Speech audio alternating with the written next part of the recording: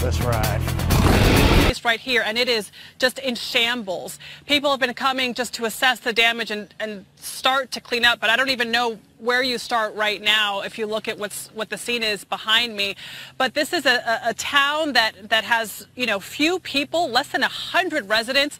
We're told today by officials that roughly 87 structures were damaged, 12 completely destroyed. So there's going to be a lot of work for the small number of people that live here, but people in the surrounding areas are already pouring into the town to help. Adriana Diaz in Glen Allen, Missouri. Thank you. 15 minutes later. Through southeast Missouri. Karen Sayed and Victor Hammack, thanks so much for being with us on Fox Weather, for sharing some of your perspective. I think it's always crucial to share some of these stories to eventually maybe help someone else that could be going through this as we see the storms roll off to the east. We're wishing. Just then. No power. Oh my God. Oh my God.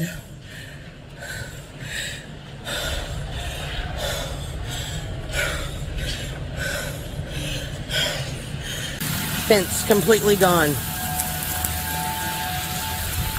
Part of it's there. Yeah, I'm okay. Are you guys? Okay. The dumpster from 7-Eleven is here. Oh my God. There she is. Oh, she is a beauty. Oh my God. Kelly, do you see this girl? Josh, Andy, Mike, y'all see her? Look. 5 minutes later. In a season of wild and powerful tornadoes throughout the U.S. Midwest and South, this one in Iowa Tuesday seemed straight out of Hollywood. Look at that rope. Oh my God. Almost otherworldly. Wow. As it ripped its way onward. No power. Oh my God. This is western Illinois. Oh my God. And the same storm system that hit nearby Iowa. Yeah, I'm okay. Are you guys? Okay. Oh my God. Leaving a landscape increasingly familiar in this country. This is that same town in Illinois once the storm had passed by. In Glen Allen, Missouri, south of St. Louis, early Wednesday, another tornado killed at least 5 people. We actually got a notification on my wife's phone that went off, so we knew something was coming.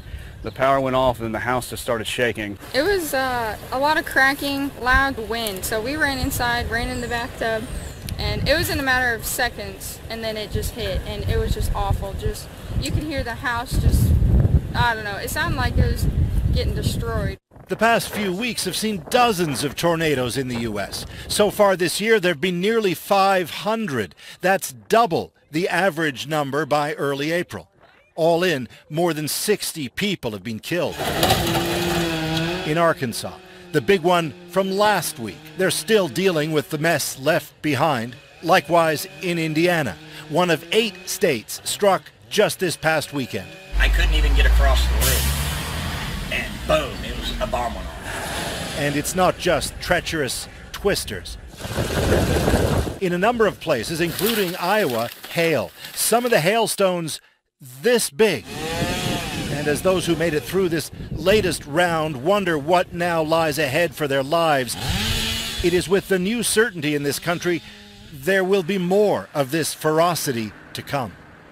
Paul Hunter, CBC News, Washington. Built on legends. And that legends are a way of understanding things greater than ourselves. Forces that shape our lives. Events that defy explanation. Individuals whose lives soar to the heavens or fall to the earth. This is how legends are born.